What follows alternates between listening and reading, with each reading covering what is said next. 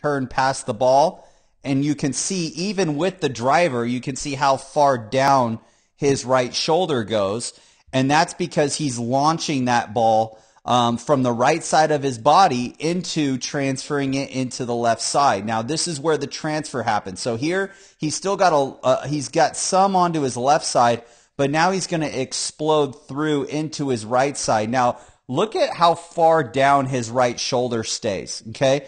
And that right shoulder staying down is what allows him to swing out almost to like a first base position. And you can see how well he extends his arms away from his spine. Now look at where the shaft of the golf club is here.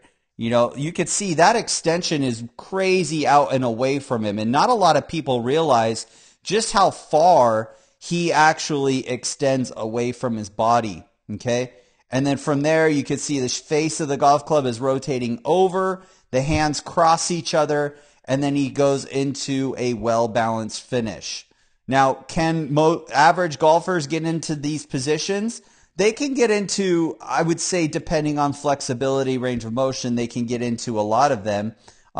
If you have injuries and things like that, it will prohibit some of it. But overall, I mean, these are the things that make him so great. Not only that, but just his overall ability to time everything up perfectly. You can see how the body and the club create this like reverse K position. That is the transferring of the energy from the right side, slamming it into the left side of the body.